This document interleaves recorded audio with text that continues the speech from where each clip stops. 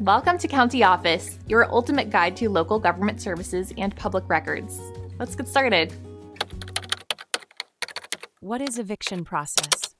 The eviction process is a legal procedure landlords follow to remove tenants who violate the terms of their lease agreement. It typically starts with the landlord serving the tenant with a notice to vacate, stating the reason for eviction and a deadline to move out. If the tenant does not comply, the landlord can file an eviction lawsuit in court to obtain a court order for the tenant's eviction. Once the court grants the eviction order, a law enforcement officer can physically remove the tenant and their belongings from the property. Each state has specific laws outlining the eviction process, including notice periods, court procedures, and tenant rights.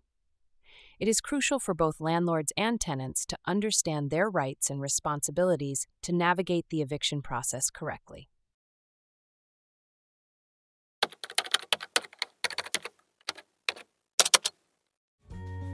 To learn more, check out these links, which you can click in the description below.